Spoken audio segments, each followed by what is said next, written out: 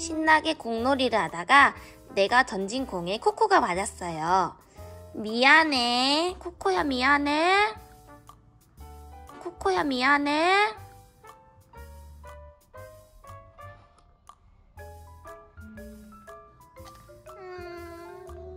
미안해. 미안해. 스탐스탐. 스탐스탐 해줄 거야?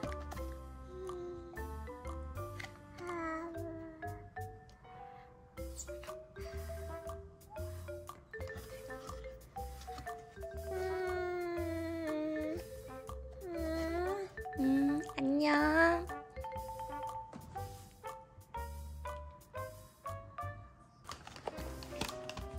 이렇게 인사해요. 고맙습니다 하는 거예요. 그 다음에 코코랑 다 놓은 다음에 코코야 잘가. 잘가. 안녕. 안녕. 내일 또 놀아.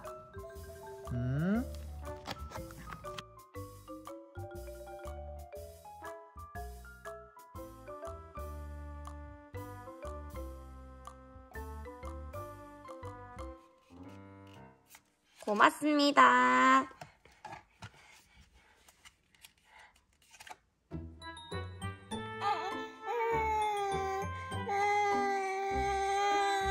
코코야 미안해. 미안해.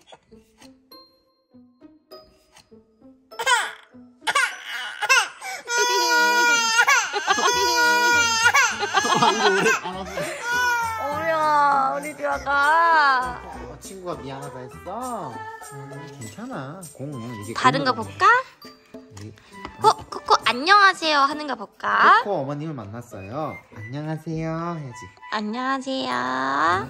이거 봐볼까? 류야 친구들이랑 논 다음에 마지막에 어떻게 하지? 안녕 잘가. 코코가 집에 간대. 안녕 잘가. 안녕. 안녕 잘가. 내일 또 놀자. 아까 내가 미안했어. 코코가 괜찮잖아. 웃고 있잖아. 친구들끼리 놀다 보면 그렇게 될 수도 있어.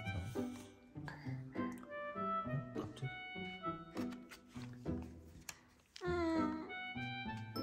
또 뭐 하세요?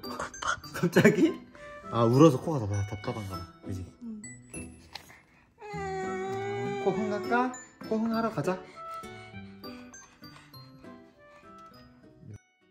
마지막. 까꿍. 류아 이거 어떡해? 류아 까꿍.